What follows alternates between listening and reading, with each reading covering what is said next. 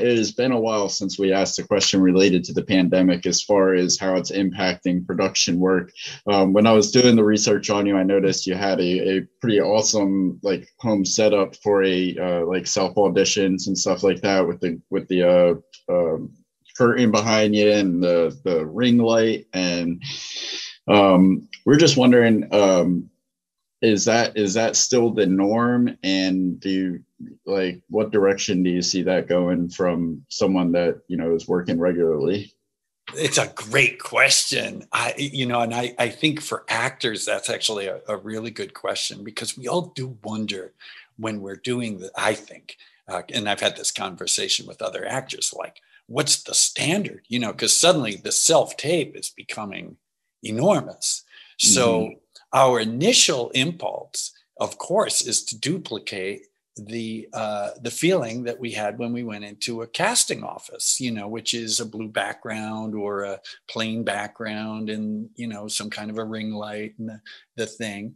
And yes, that makes sense to go for the pro forma and the convention.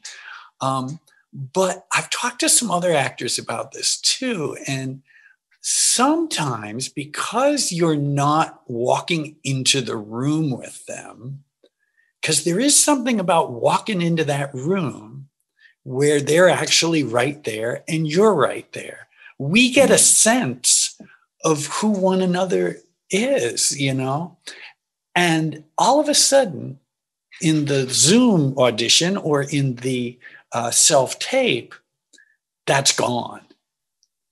So I think that it can come a little flat. And I can't say, I kind of deliberately set us up here because I thought it was an interesting background. So yeah, beautiful house, by the way. You don't want to overwhelm your own image with what's behind you. But at the same time, I just did one. I signed an NDA, so I can't talk about who it was for, but did one where I chose that time to go out in my gazebo thing there, and it's got a nice screen and there's all woods behind it, so it kind of makes it look just sort of mottled green behind me. And it was it was a dad role, and he was a troubled guy and everything. And I think it just, I ended up in a room with the director for an hour because of it. And I think that it lent itself, it would have been flatter with that fucking blue thing behind me. So I don't know. It's a mixed bag. I don't think anybody, if somebody knows the answer of what the perfect self-tape is, God love them. I don't know.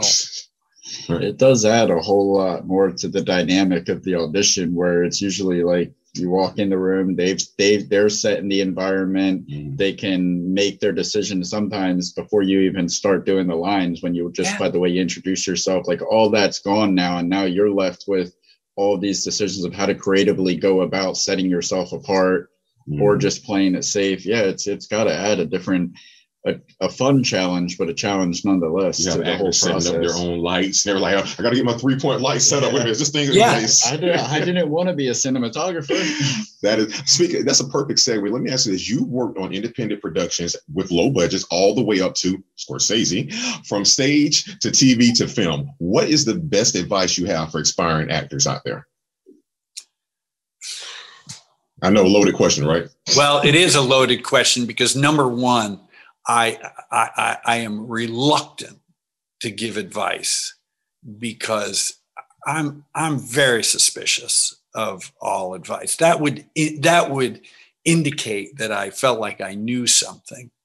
And I actually think a big part of what I feel the actor's responsibility in being as truthful, speaking of invention of lying, is that we don't know what comes next.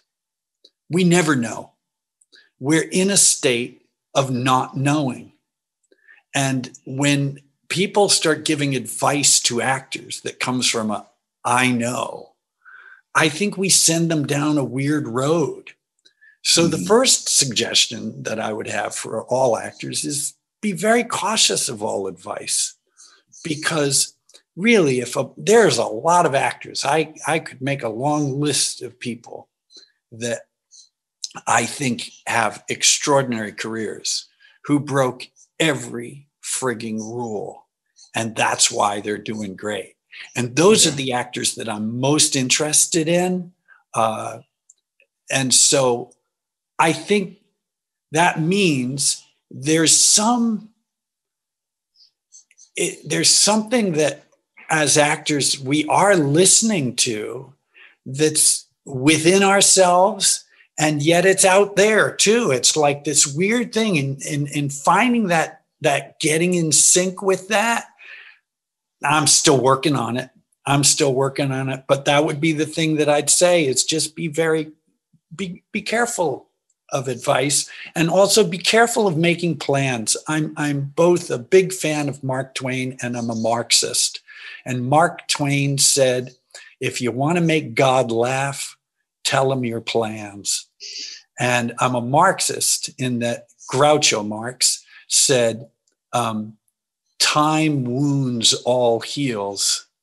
So when you run into people that are giving you grief, you don't have to do anything. Time will get them for you. You don't have to do anything. That's true. I like it. Father Crime Time. So reserve skepticism from the advice of others, and and trust your instinct, trust your gut. I've heard Jay-Z says people will tell you how to do it and they never did it. Yeah. Like, what do you think?